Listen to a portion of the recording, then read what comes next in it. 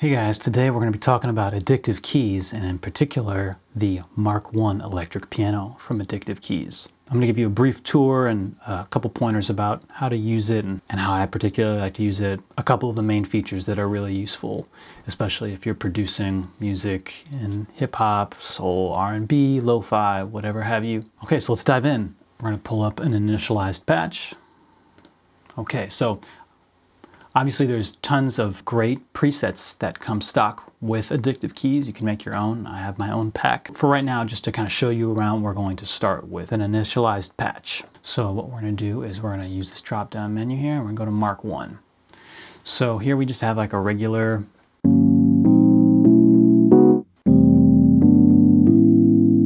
and right here we're using the line input.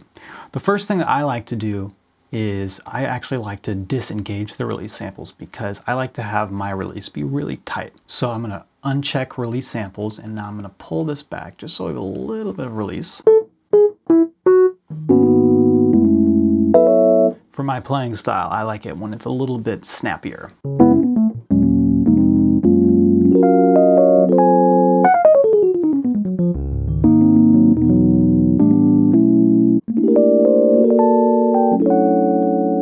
So off the bat, you have a really nice, clean electric piano sound. Super useful in almost any scenario. They recorded the samples in a bunch of different ways. So for example, you can use line, you can use an amp with a tube mic, close rhythm, close dynamic, close tube, even through one of those great dimensioned chorusy units and PZM mics. So all these sound different, and you can also combine them over here with 3 different positions. So off the bat, there's a ton of ways to create sound just from the different mic and line sources. I personally normally just use one because that's all I really need, and I have a real electric piano right here and there's just one output, and that always sounds great to me. I'll say that I definitely kind of gravitate towards this close ribbon mic. Let's talk about distortion and drive. Typically with electric piano, at some point along the signal chain, you're gonna have some overdrive saturation to kind of give it that sound. I mean, in the 70s, you know, people were just pushing those faders because that's what you did back then. But we can simulate that now if we go here to compress and distort. I like this tube simulator, and let's just see what it sounds like with the pre-mapped settings. Pretty great. So the mix is halfway up, mount's halfway up. I'd probably bring that amount down just a little bit, maybe, and increase the mix a little bit.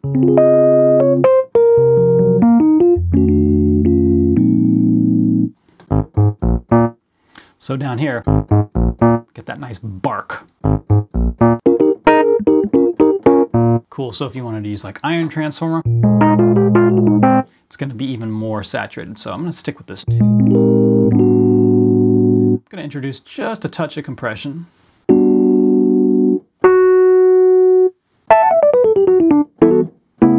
Gives it a nice punch.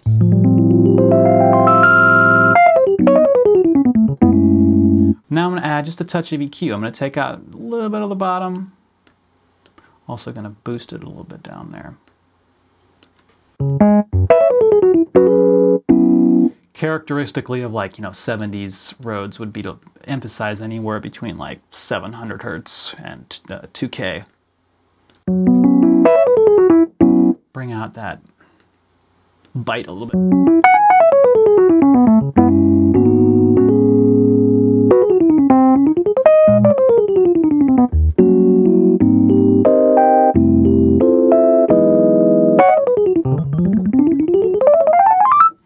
That's some Chick Corea lick.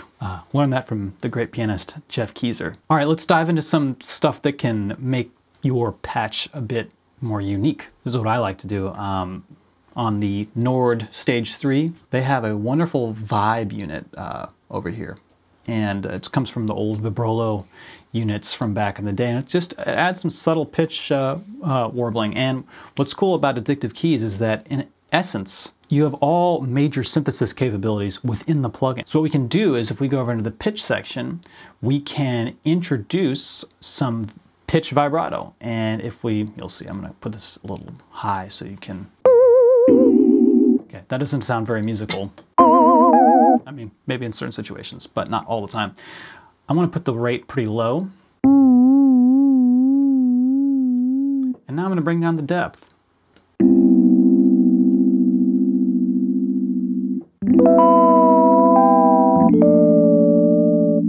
So now we're entering that sort of dreamy sound. Subtle pitch modulation really can kind of add a wonderful feeling to your music. So that's definitely one way to get some vibrolo effect happening. Next thing I love is this noise unit over here. Many of you probably are hip to the RC20, which XLN Audio makes. That's one of my favorite plugins. They've implemented that a little bit into this plugin. So for example, if you want to have some vinyl crackle, really good vinyl crackle on your electric piano sound, you can do it. And it sounds like this.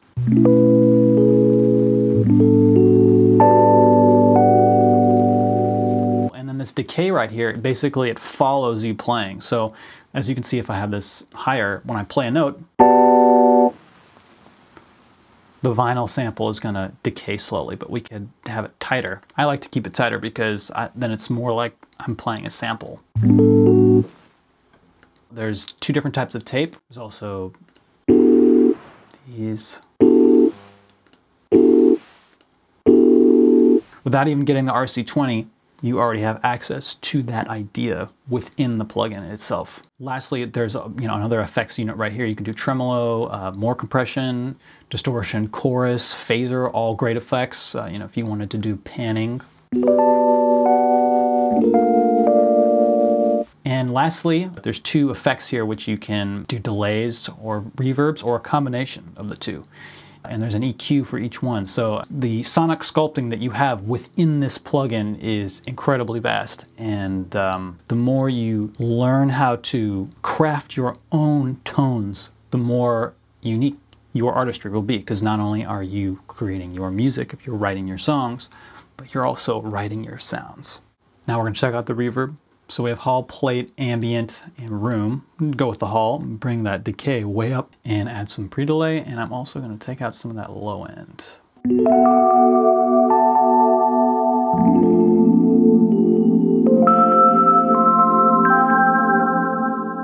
So there you go, those are the basics of the building blocks of the Addictive Keys Mark One. And I have a whole pack. I've made 25 presets that kind of show a large scope of what the instrument is capable of doing. Everything from regular dry electric piano to turning this into a bass instrument and doing like 808 stuff. It's an electric piano, but because it's a synthesis plugin, you can manipulate it to do that. I've got a bunch of presets for like tape electric piano.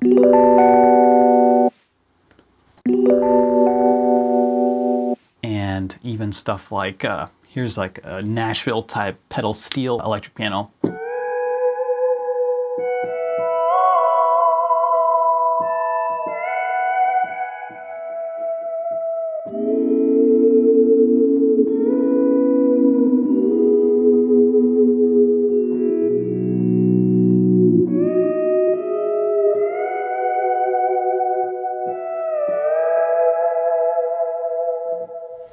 So, I mean, that doesn't sound like an electric piano, but I sure like the way it sounds. And even like, auto wah stuff.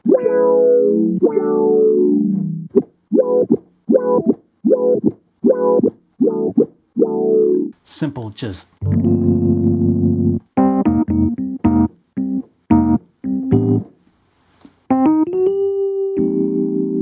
know what I'm saying?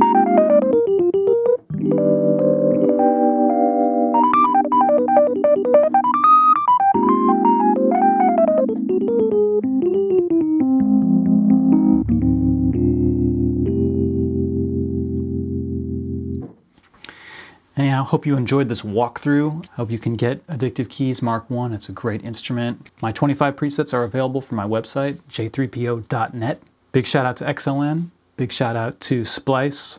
I'm Julian J3P0 Pollock, and thanks for watching.